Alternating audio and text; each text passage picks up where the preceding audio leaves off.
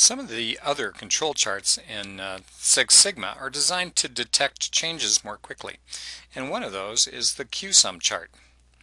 And so the idea here is that you're going to specify a target value. And here we have some data, and we're just going to select that with our mouse, click on the QI macros, go down to our pull-down menu and go down to CUSUM. And this stands for cumulative sum, and so it's actually adding and doing a whole bunch of crazy calculations to figure out how things are changing. Well, we want to put our target value, in this case it's 10. And again, this is from Montgomery's Intro to SPC book. And here's our CUSUM, and whatever period of time this is, and there's our CUSUM. All right.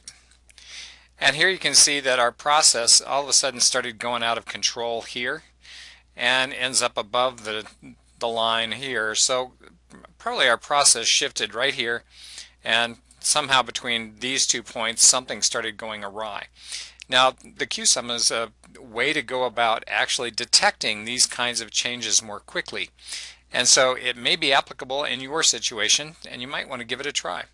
And the test data is in the QI macros test data in my documents, and you can download a 30-day trial of the QI macros from QImacros.com.